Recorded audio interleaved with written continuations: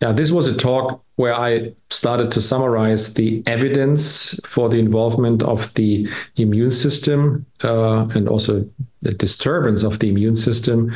in patients with MDS. And what we know is that there is a mix out of inflammation, but also autoimmunity and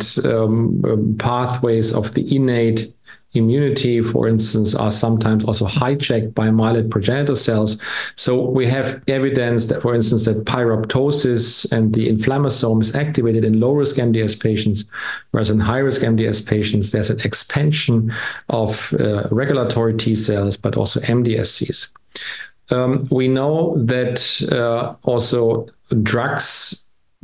which modulate the immune system, like ATG, but also Campath and others, can significantly improve the ineffective hematopoiesis especially in low-risk MDS patients, sometimes very long-lasting, maybe cure even, but this is only evident in a small proportion of patients.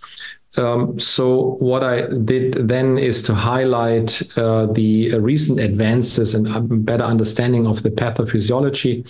of patients, especially with lower risk MDS, where, for instance, the IRAK pathway has been shown to be upregulated also in specific spliceosome subsets.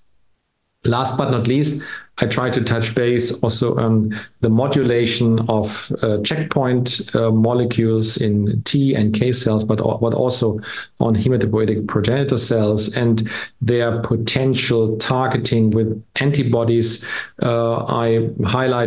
tried to highlight, unfortunately, also some recent failures with novel agents like sabatolimab, magrolimab, and others. And last but not least, introduced also the CAR T cell concept as a potential curative option for patients with MDS. So the summary of the presentation was that we have clear evidence that the immune system is altered in MDS, and whether it's culprit or bystander, whether targeting of these kind of abnormalities may also alleviate symptoms and improve hematopoiesis has still to be shown, but there are a lot of clinical trials running, and we hope that these will contribute to the better understanding of the involvement of the immune system.